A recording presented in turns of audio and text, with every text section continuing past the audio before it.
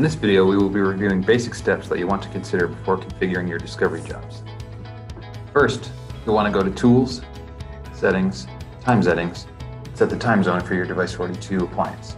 After you've selected the appropriate time zone, you'll need to restart the application by going to the console menu and selecting option 2. Under this same section, please go to Password Security and create a passphrase for the secrets vault in Device42.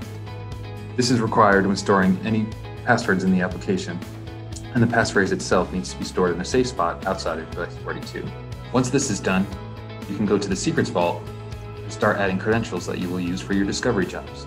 You will need to enter the username, password, or community string necessary for Discovery, which you can also apply a label, category, or assign explicit permissions to individual users within Device42. Your license status can be viewed by going to Tools, Licensing.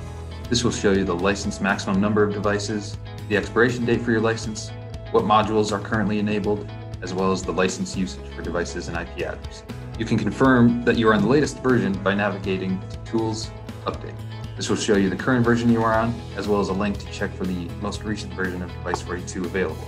To apply an update, you can perform this in the Appliance Manager. You can access the Appliance Manager using this link here, or Tools, Appliance Manager. To log in, please use the default credentials. Once in the Appliance Manager, you can apply an update, import your own device certificate, as well as perform or schedule backups of the main appliance.